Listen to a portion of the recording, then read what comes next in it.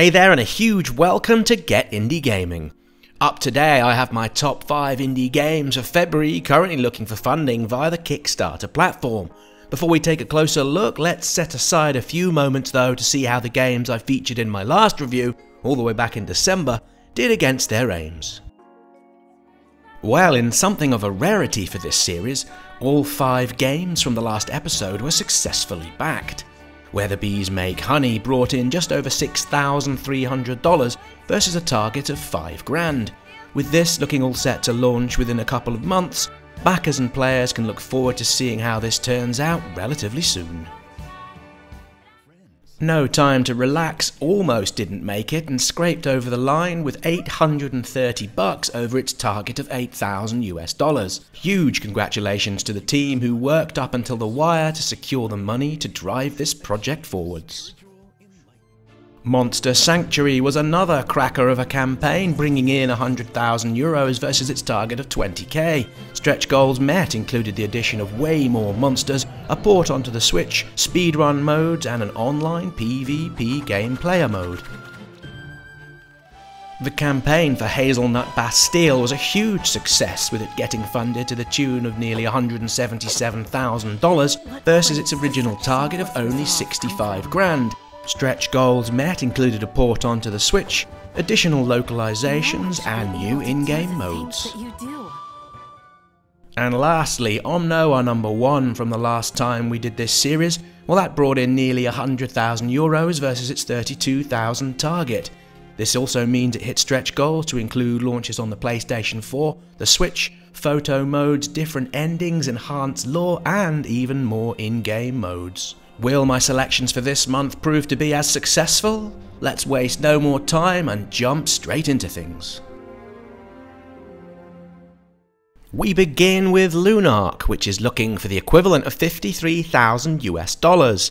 I'm actually rather smitten by this one with its 2D cinematic platforming vibes, with its clear influences from the likes of the 80s and 90s by way of Flashback and the Prince of Persia. While making a play for those of us with a fondness for the nostalgic side of things, the developers go at length within their pitch to explain the game will ship with modern responsive controls while having an intuitive and generous progression system. With a street date for launch of around April 2020 and with 2 weeks or so to go as this video airs, Lunark is currently sitting on around the 50% funded benchmark. Rewards for backers include your name in the credits, being within the game as an NPC, as well as the more usual and expected copies of the game, soundtrack downloads, and other goodies. While this essentially all comes from a single developer, their work includes contributions to Flinthook, Shovel Knight Showdown, and Adventure Time. Having recently played Flashback once again on the Switch, I'd be more than happy to settle down to this one to see how it compares with and builds upon the classics of this particular genre.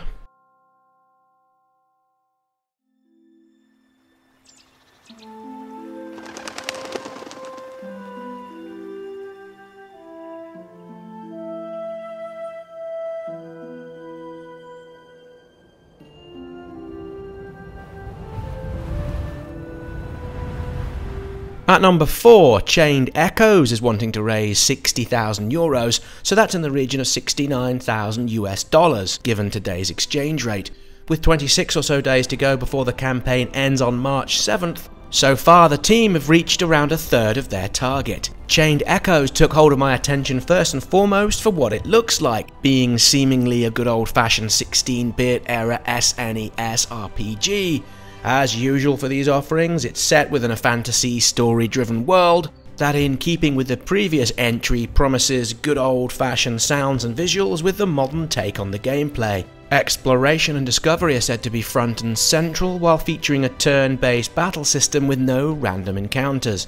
The addition of the ability to own and update your own airships is a fine touch, as is the supposed implementation of what the developers are calling a proper back-end to the RPG. €5 gets you a credit in the game, €17 a digital copy, and $25 sees you having access to a pre-launch beta.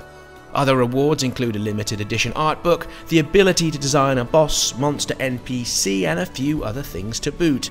With a launch expected on PC and the possibility of a port onto consoles, Chained Echoes is roughly expected out towards the end of 2021.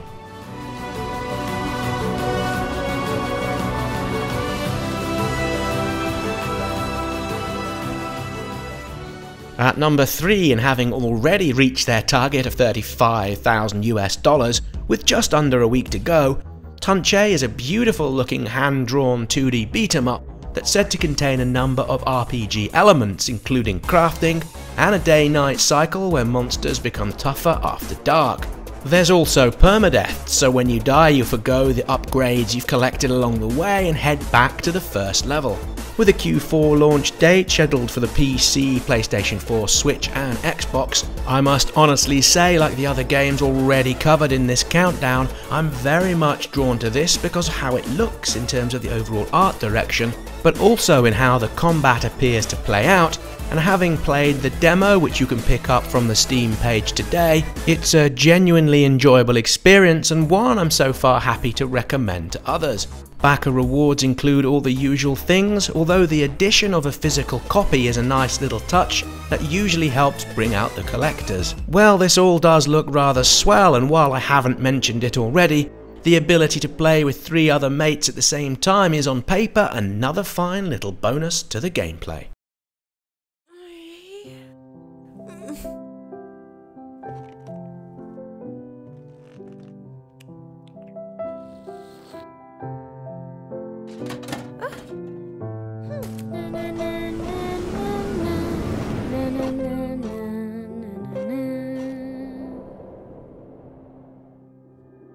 In the runner-up slot for February, Summer in Mara expects to ship late this year via the PC, PlayStation 4 and the Nintendo Switch.